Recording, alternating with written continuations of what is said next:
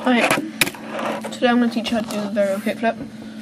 This wasn't requested by anyone, I just felt like doing it because I love the trick and I thought, well, you guys should be able to do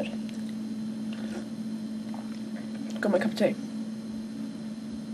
So, the things you're going to need to know what to do with a kickflip.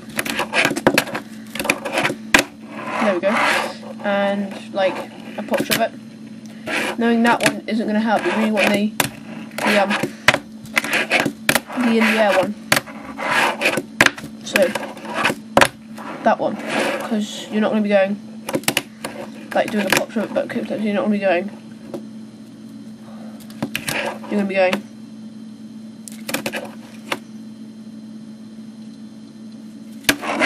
like that. So, what you're going to want to do is, you're going to want to come along.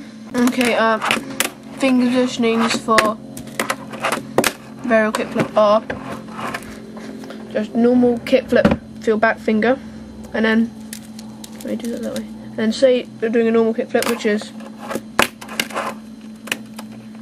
like that. You're going to want to bring this finger just a bit closer so it's easier to flick it around. Okay. So then you just go along, pop that, sort of push that down and flick it towards you. So down, flick it towards you so it kind of gets the main spin. Bring this finger towards you. So kind of get that, push it down and kind of sort of down that way so that it kind of rotates like that.